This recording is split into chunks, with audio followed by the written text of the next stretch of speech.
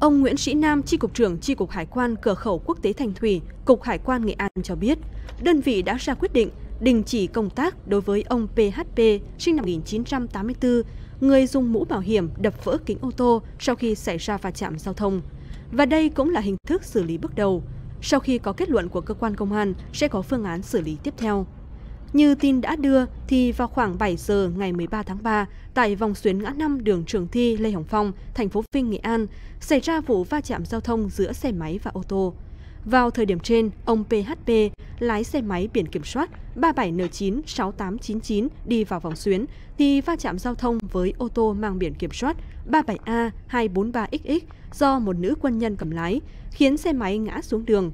Sau khi ngã, ông PHP lập tức cởi mũ bảo hiểm đập vỡ kính lái của ô tô, rồi tiếp tục ném mũ bảo hiểm vào người lái ô tô.